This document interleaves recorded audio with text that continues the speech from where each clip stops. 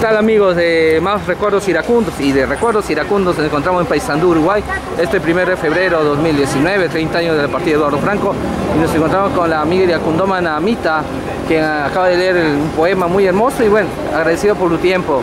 ¿Qué impresiones tienes del día de hoy? Recordamos un año más de la partida de nuestro líder, vocalista Eduardo Franco. Y bueno, no es un día más, son 30 años. Es un año más, perdón. Para nosotros es un año muy especial, cuando tienen un cerito. Pero las mismas emociones de siempre, llegar acá, encontrarnos. El año pasado vine por vez primera y era como que todo novedad para mí. Estaba un poco más desorientada, ahora ya como que todos somos amigos, ya la gente me conoce, ya venimos coordinando el viaje desde hace tiempo y somos como una pequeña gran familia iracundomana y estamos todos muy emocionados, la verdad. Yo sigo sintiendo la presencia de Eduardo, como dije en el poema, celebramos 30 años de que sigue viviendo sin existir. Y bueno, los abrazos con Dana, con Giselle, con Julia, su esposa, sus hijas, que para mí es como abrazarlo a él, es lo que me queda de él, de lo que no pude conocer de él, lo tengo a través de ellas. Hoy Giselle me estaba contando unas cositas, unos detalles de él, personales, de su vida personal, y yo me llenaba de emoción. Y no es más que el Eduardo que yo conozco a través de la poesía, de las canciones. Lo que relataba es escribirlo a él como yo lo siento que lo conozco mediante la poesía, no hay otra. Sigue siendo el gran ídolo indiscutidamente. Y aquí estamos y seguiremos estando en lo posible porque esto es una pasión, una gran pasión.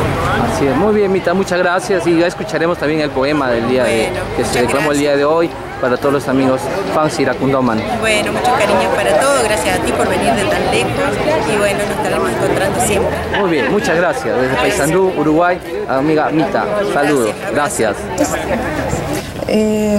Yo estuve aquí el año pasado y soy Mita Dimitroff. Me fui con tantas emociones que llegué a mi casa e inmediatamente me puse a escribir algo que muy brevemente les quiero compartir y que humildemente les presento. Es un pequeño poema. Se llama Como quisiera. Es en homenaje a Eduardo Franco a los 30 años de su partida. No sé cómo explicar, mi querido Eduardo, que hoy no estás, porque yo siento que tú nunca te has ido. Eres ese manantial apacible donde yo me inspiro, donde corro siempre a buscarte, pero tú no estás. Cómo quisiera poder tomar tus manos. No sé si podría entonces decirte todo lo que yo siento, pero quisiera aprisionar en ese momento todas esas preguntas que quedaron sin expresar. Cómo quisiera poder mirar tus ojos y en el silencio de tu mirada ver ese mundo de poesía que imaginabas y así transportarme por los sueños hasta llegar a ti. Cómo quisiera estar en tu piel para tener la esencia de tu sabiduría y así, en cada palabra que tú escribías, encontrar una explicación para tu inesperada partida.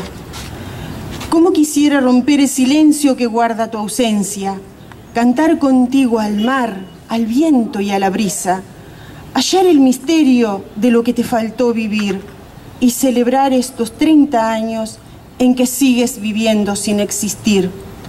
Cómo quisiera ser aire, ser luz. Cómo quisiera encontrarte y devolverte a la vida. Porque en noches de cielo, de estrellas y de lunas, Eduardo Franco, tú ya no estás y yo no puedo decirte adiós. Muchas gracias. Bravo, muchas gracias. Muy bien.